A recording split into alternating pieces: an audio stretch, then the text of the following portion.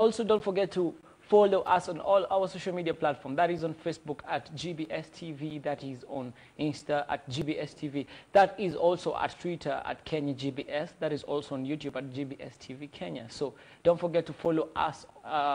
Also, sit back, relax, and enjoy, because I'm about to take you on a new ride with the artist today on the studio. So wase niaje? Mko fiti? Poa sana Bukali. Kweli. Tell us who you are, maybe starting with you, what you do, na leo na represent mtaa gani? Okay, mimi naitwa Protobi. Yeah. Mimi ni producer, mimi bado ni artist. Yeah. Na present mtaa ya Kawangware. Kawangware people, the Kawangware massive people. Kawangware massive. Yeah. Kabisa. Mimi naitwa Dikene White. Mtani Mathare North. Mathare North. Na rep manze Mathare North. Kweli. Yeah. Mathare North represented in the house, in the building, vibaya sana. Anyway, so maybe tell us a little bit about maybe what you do basically, into the details. You are a producer and you are an artist, so tell us the kind of music you do and a little bit about your production. Yes, nafanya muziki ambao I'm almost like into everything, niko versatile kama producer. Nafanya hip hop, nafanya zouk, nafanya dancehall, zote kapuka, hizo gengeton zote, because I'm a producer.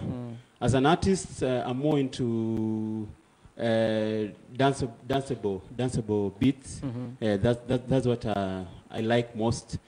Na hizo ndio vitu zinanipa inspiration as an artist. I see. Yes, so by danceable beats you mean you mostly do club banger type of music? Yes, I do club banger type of music.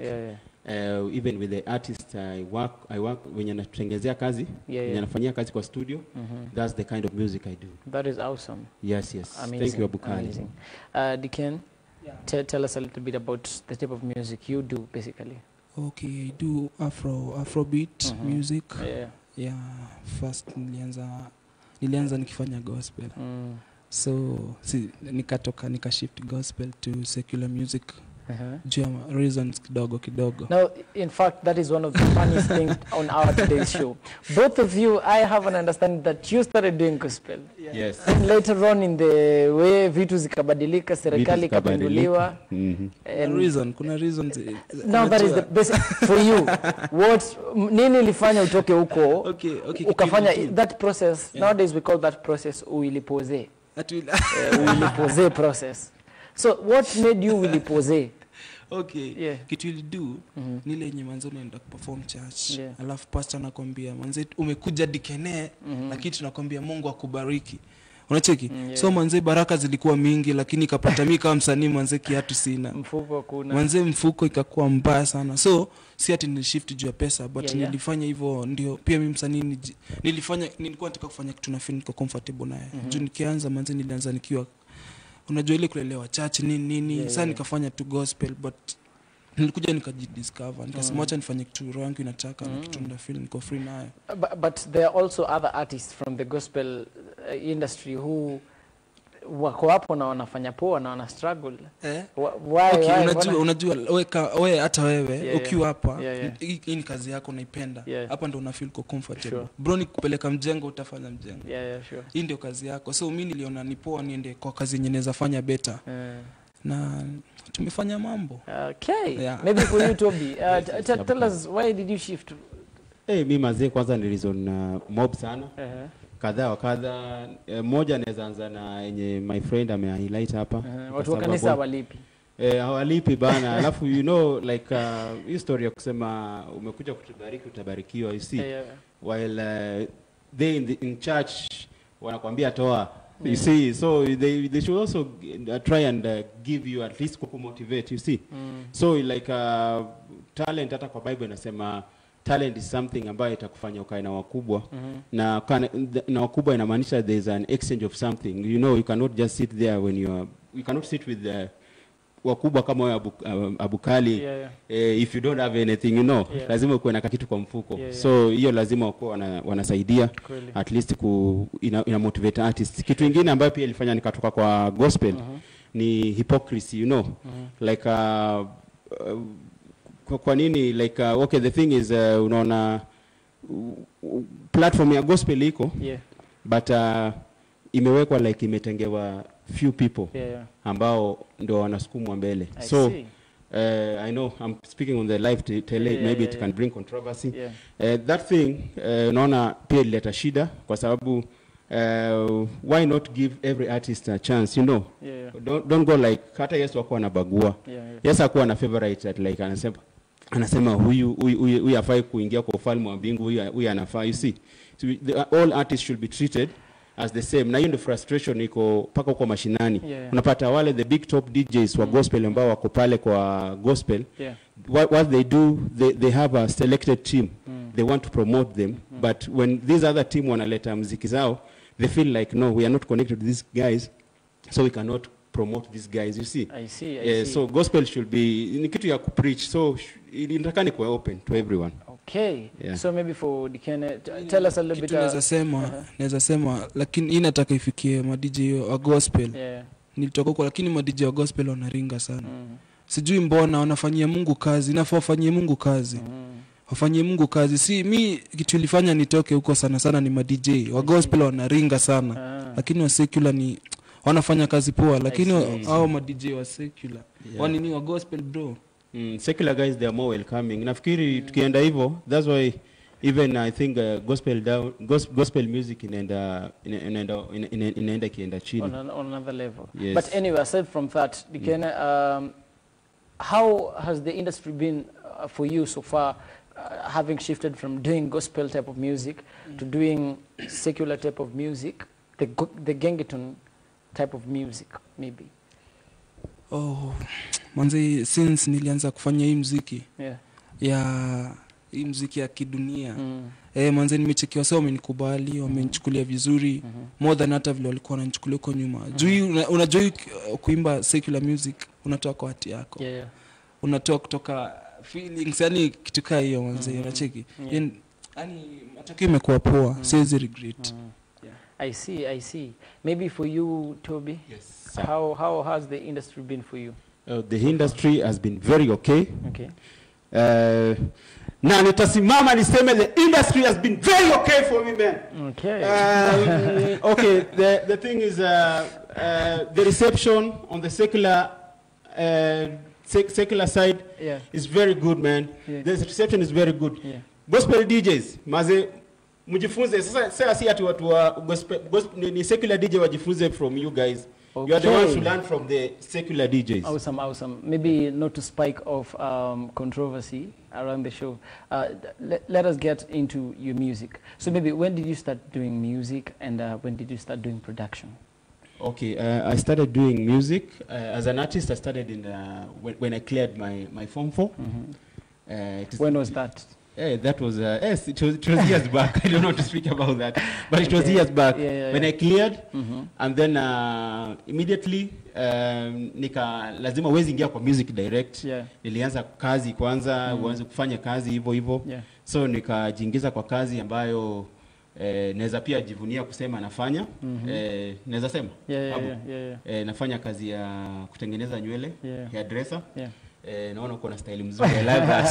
Shukran sana. So inspiring. So nikaingia kwa hiyo, and then nikijangle na muziki. So at the moment as I'm speaking to you guys, niliweza kufanya hiyo, nikaweza kusema just on the personal progress. Nikaweza kusave, nikabuy instrument za studio. Nikaenda nikajilipia diploma in music production, East Africa Media Institute. So I'm a learned producer, not just a backdoor producer mwenye anajifunza. From there nimejifunza, nimegraduate na diploma. So right now na juggle between hair na production as a producer and as an artist. Awesome. Well, maybe what inspired you useme I want to be a producer? Because most of the artists, they are just artists and that's it. Maybe on your part, nini ili kupush ukasema, hey, this time round, man, I got to produce my own music. Okay, so kitu yenye ni push sana ni kwamba okay, you feel like as an artist you have something to share to the world, and you want also to be a voice of and a voice of change. So hiyo ndio ili inspire sana. So the thing is I was like hizi vitu wasanii wenye wametuinspire maybe from generation. Hakuna mtu mwenye ajui Michael Jackson, hakuna mtu mwenye ajui wakina Daudi Kabaka, even Nameless and all these other local, the late Isa, the legendary late Isa. Hakuna mtu mwenye hajawajua about those people. So when we grew up listening to them, we felt like we want to be like them. And then when you go like behind them, there's a label like Ogopa DJ and these other labels zilikuwa at that moment. You feel like I want to learn what goes on behind the scene, you know. For an artist to be there, lazima kuwe pia na producer. So hizo ndo motivations ya barabara ambayo imenipeleka kufikia paka mahali penye nimefika kama music producer and artist. Yes sir. Okay. You can tell us, when did you start doing music? Mwanzo nilianza nikiwa primary. Now professionally? Hapo nilianza after form 4. After form 4? Yeah. How many years? So karibu 4-5. So your time ukianza ulikuwa na aspirations gani na muziki, and what was your idea about the music industry? Enye ulikam sasa kwa ground ukaona what? Yaani vitu ni different designs. Kwa nafikiria hivyo. Unajua mimi kitu sana ilinifanya ni kuona hiyo tamaa ya muziki, ni watu nimegrow nao mtaani. Kuna watu kadhaa wametoka mtaa yangu na wamekuja wamemake it. So watu walikuwa wanani push sana niendelee kufanya muziki. Na since nilifuata njia zao pia nikaona at least pia mimi na muziki imeanza kunisongesha kidogo. Na through music pia tunafanya vijana mtaani pia na wanabadilika. Unajua huko mtaani kwetu vijana wengi wameingilia drugs, wengi wameingilia ugondi nini. Lakini through music ile tunaika kama event mtaani imefanya vijana wakachange. Alafu pia nashukuru sana hii muziki imekuja, hii wave ya gengeton imesaidia sana kuleta vijana pamoja na imefanya pia crime punguke mtaani. Maybe talking about that, right now tunaona there is a shift in the music industry and it is becoming of unpredictable. Sana tunacheki one day it's hip hop all over, everyone is listening to hip hop. The other day no one wants hip hop, everyone is in the gengeton vibe. Right now with the recent incidents here, King Kaka releasing his track, which has spiked off a lot of conversations all around. So maybe how do you think unaona music industry inaenda wapi? Because now we are seeing artists coming in a way to say the truth and to be revolutionary, to do all this stuff out there. Is that another shift in the music industry, or has that affected you, or what is your predictions of the future in the music industry? Yes, kwanza big up King Kaka. King Kaka mazee number 1 support Protobi na mazee big up tano ya hewa. Okay, and then another thing also maybe on the flip side ya King Kaka. Nikiongea amesema vizuri, ametaja about corruption. But as an artist amefanya kazi mzuri kabisa. Nampea yote. But na feel kuna area fulani angeguzia kwa sababu kuna vitu ambazo mimi mwenyewe kama Protobi, this is my own opinion, Protobi.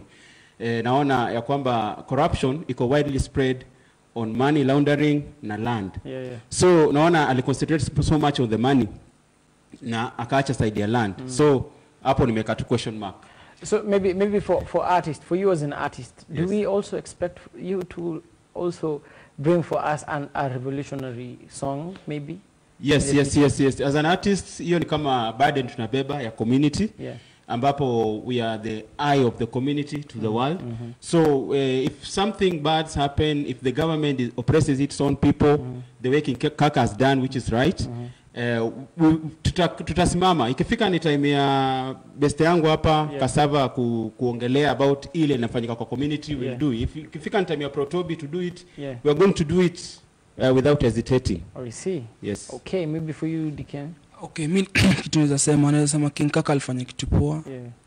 Unajua unaweza tumia muziki ku spread message haraka sana. So mimi naona alifanya kitu ya maana sana na kasi si wasanii. Pia kupitia King Kaka pia si tu learn lesson hapo. Hata muziki tunafanya at least kwa muziki ya kuleta message kwa watu. Maybe should we expect any song from you maybe next year, enye inaongelelea kuhusu this thing. Okay, unajua kwa msanii kwanza ni mtu creative. Yeah. Anytime, ukitaka kufanya muziki juu ya njaa, kama kuna ngoma yangu mpya inaitwa njaa, ukitaka kufanya juu ya mama, ukitaka kufanya juu ya nini. Yeah. So mimi expect vitu mingi zitakuja. Kweli. I see. Vitu mingi sana zinakuja. Okay. Maybe what are some of the challenges you encountered when you started music and also production? Okay, challenges ambazo naongelea naongelea kwa sababu inafanyika kwa massive artist. Yeah. Kitu ya kwanza ni tunaanza na support ya familia. Support ya familia. Na before support ya familia kwanza inaanza na wewe. Like we feel like okay, I'm talented, I do poetry, I write music nini. But you start doubting yourself like am I really seasoned for the season? Yeah. Should I really do this for this season? Yeah. So when you start doubting yourself, kitu ya kwanza inakufanya you take time to know yourself. Kitu ya pili ni family. Family unapata kwamba when family is not supportive, your career will not take off at the right time. Yeah. So you be like uko hivi kwa sababu unaambia mama mimi nataka kuwa msanii, nataka kuwa artist. Anza nakwambia kazi ya artist ni ya mahasla. Lazima uniambie unataka kuwa lawyer, unataka kuwa nini. Yeah. While muziki unaona hata to the western world unapata it's a career like any other career. So hiyo ni challenge. Kitu kingine ni pesa ya kwenda when you don't have these two, let's say like when you don't have a support and you're not working, you are still a student, unapata pesa hata ya kwenda kufanya recording ni ngumu. Mzazi anaona ana waste pesa yake kwa art yako.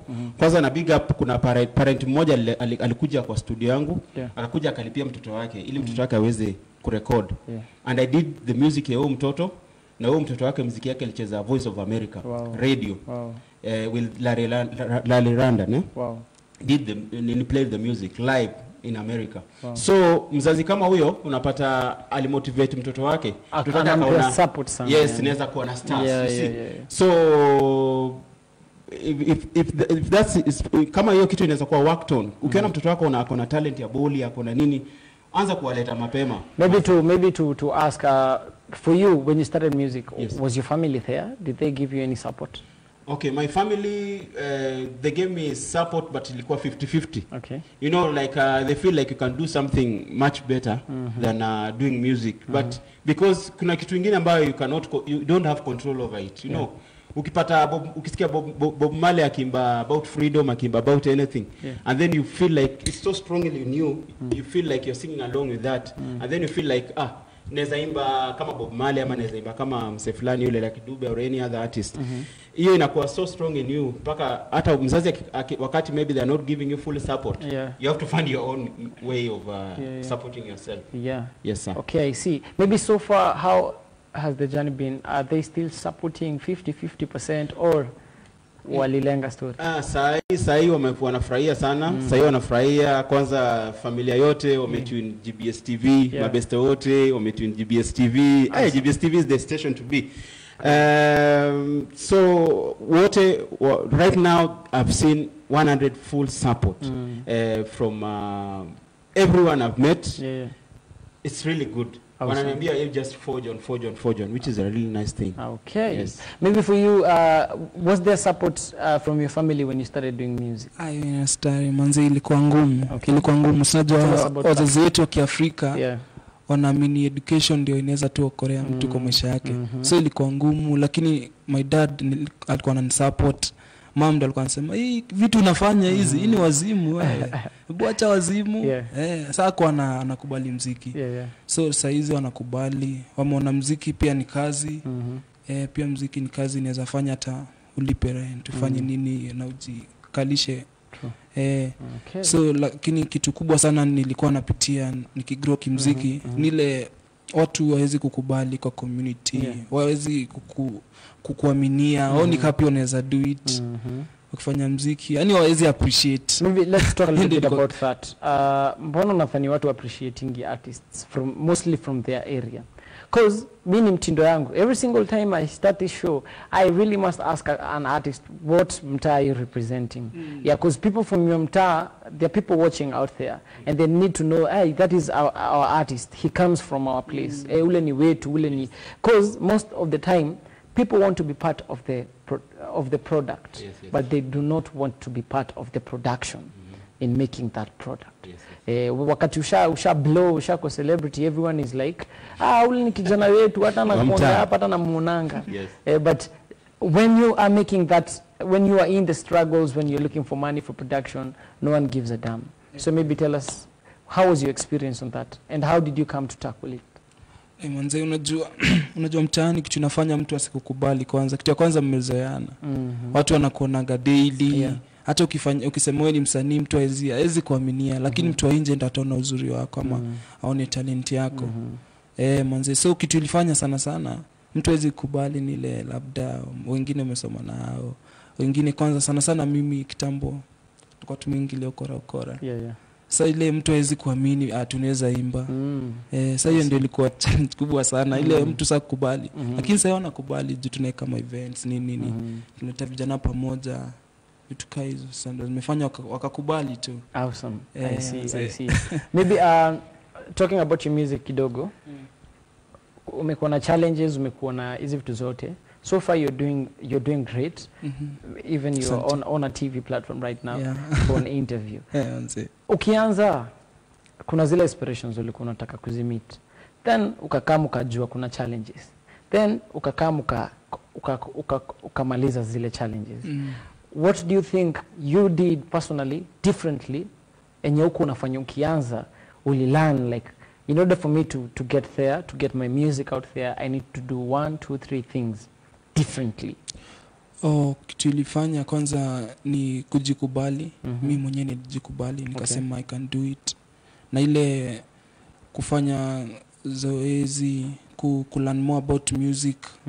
Commit ama celebrity, at least nauliza ni aje yule. Mimi naitwa Dikene. Naweza tutaka kujua mtu anafanyanga aje kumake pesa, yani kutumia muziki, yani sijui ndasema yani mtu anaweza make aje pesa kupitia muziki. Muziki inaweza sasa through hizo vitu kuuliza kufanya research nini ndio zilinifanya at least nikadiscover nikajua I can do this.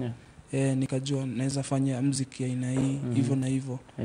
Through to research mabase hivyo tu. I see. Okay. Maybe for you, Protodi, tell us basically what did you not know when you were starting that you currently know and you are grateful that you know it right now? Okay, kitu ya kwanza ambayo sikuwa najua when I was starting. Kitu ya kwanza tulikuwa tunafanya muziki kama hobby. While wengine wanafanya kama career. So hiyo ndio ina differentiate between an artist who is going to be there for a long time and an artist mwenye anapita tu na season azin anapita tu. So wakati nilikuja nikagundua how to turn music into, to make it into, to tap it as a business. That's when now nilisettle kama artist, kwa sababu nilifika mahali you're so discouraged, like I can just quit and let it go. Nikwe mse wa kawaida tu mtaani. Nifanye kufanya shughuli zangu za kawaida. But nafika mahali you go like wakati unakutana na influential people. Kwanza sasa ndio kitu nasema any upcoming artist they need mentors. They need mentors. Na ukiniallow kidogo Abu Collins iongee kitu. Nataka kuongea tu kitu kidogo tu. Ni kwamba why is Tanzanian music doing so well? Why is Ugandan music doing so well? Tell us. Because these people, wale established artists, wako na time ya kumenta those upcoming talent. While in Kenya, ni different ya kwamba msanii mkubwa anakufa tu na jina yake. Ana time ya kumenta. So there's no like hakuna ile like your torch which is being passed on from this generation to this generation. That's what is hiyo ndio kitu. Sasa mimi wakati nilijua kwamba I need to have mentors. I connected to people. Hiyo nimefanya kama mimi mwenyewe. Nilifanya research yangu nika-connect kwa watu wenye naweza enda kwao, nikutane nao niwaambie tafadhali nikitaka kufanya muziki nitafanyaje, nikitaka kufanya hivi nitafanyaje. So that was a personal effort. But if we want to make our music iweze compete with Tanzanian music na Ugandan, hata Rwanda wa karibu watakuja kutushinda. Kwa sababu we should the big artists should have a session of mentoring the young artists, like in a way of pass torch. That's why even the Western music is doing so good. I see. Yes, sir. Maybe why do you think the Kenyan industry iko hivyo? And why do you think bigger artists don't want to support smaller artists? Okay, ni culture na political system yetu, ambapo ya kwamba ni system vile tumelelewa ya kwamba when a man has it ako nayo ni yake na ni yake na hiyo yote ni yake. See, so it's a culture system ambayo tumegrow from, ambayo inatakana tuanze kuitoa with this democracy ambayo tunalilia, ambayo iko katika nchi hii. Inatakana ianze kutoka hiyo kwa muziki ya kwamba don't take it because I'm a big artist, so because I've been able, let's say like kama ni mimi nimehaswa kabisa, nimejuana na Abu, nimejuana na nani, maybe I've used my effort to know you, to know guys around here. I go like, so nataka pia huyo naye apitie hiyo shida. You see, why can't I maybe identify a talent, na nikiona hii talent inafaa the way nani Diamond alifanya kwa Harmonize. Nikiona hii talent inafaa, I use my channel to bring this talent up. I see. You see? So and then that one utakuwa umesaidia, na wewe mwenye unasaidia unamwambia pia wewe saidia mwingine. I've done that, you help another, it will be a network of vibrancy. Even hapa inaweza kuwa Kenya can be like West Africa in terms of art. I see. Yes, sir. I see.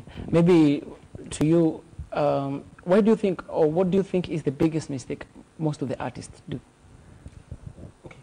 Mimi naweza sema hapa Kenya ni ile watu wanapenda nini, wasanii wanajitakiaga.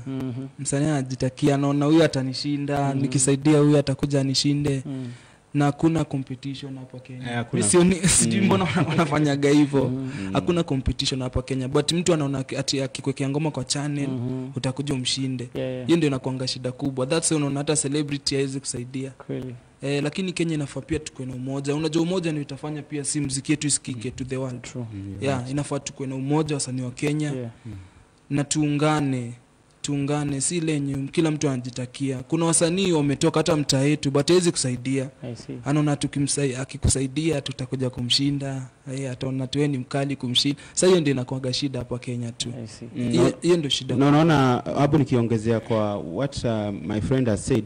Unapata kwamba hiyo ina develop culture ya kwamba unapata huyo msanii wakati anaenda like wakati huyo msanii amekuwa jina kubwa, you cannot be jina kubwa all the time. Wakati umekuwa jina kubwa, so you don't have a support system.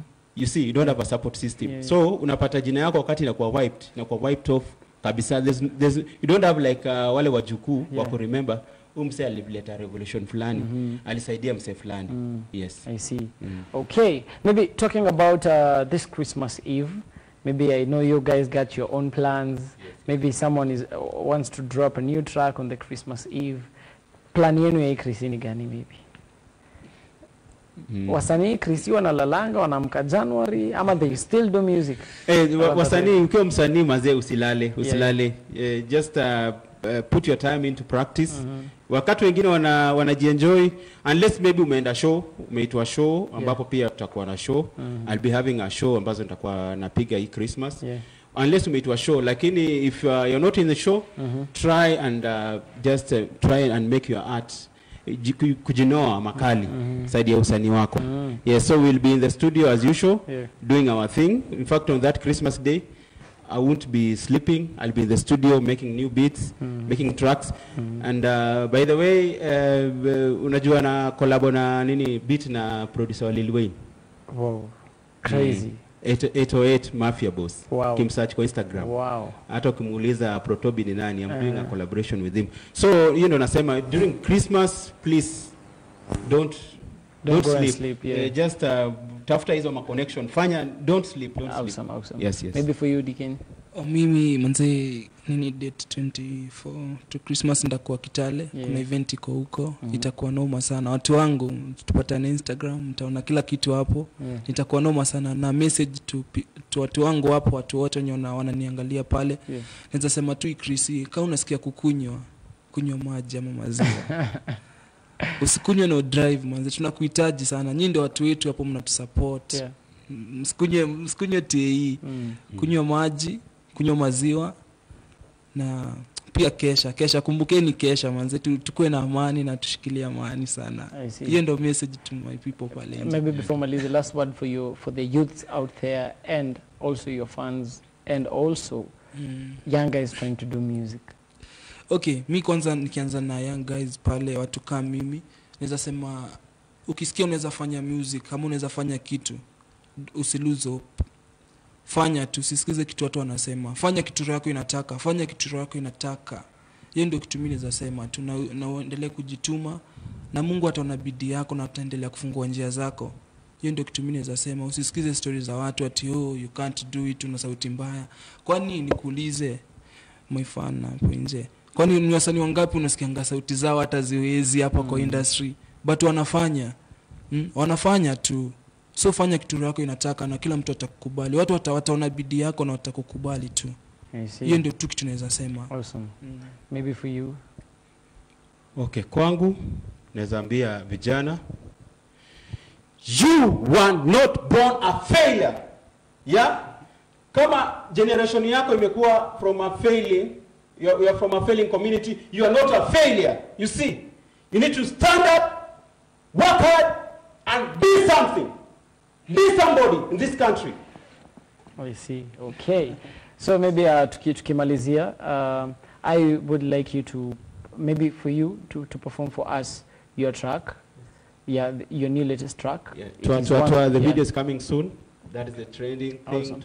But let me congratulate you guys. You have incredible, awesome videos, man. Thank you. I love to stand the quality. Thank you, Bukali. Awesome. Thank you. So maybe the floor is all yours. Yes. Perform for us that track.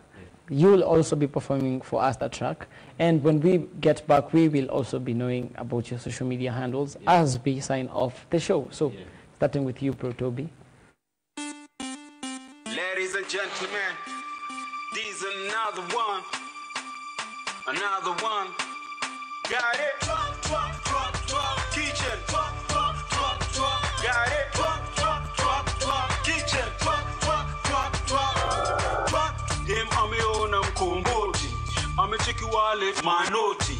DJ akicheza mkomboti, siokotwi, shikokoti. Ona vile club imeshika, madem na machali wanawika. Karao akiko, risasi inafia kitchen got it kitchen head shoulders knees and toes after party mauano Cristiano na Ronaldo ndani ya club kila mtu kwenye party after party tunajua eti kwa gari ni kitchen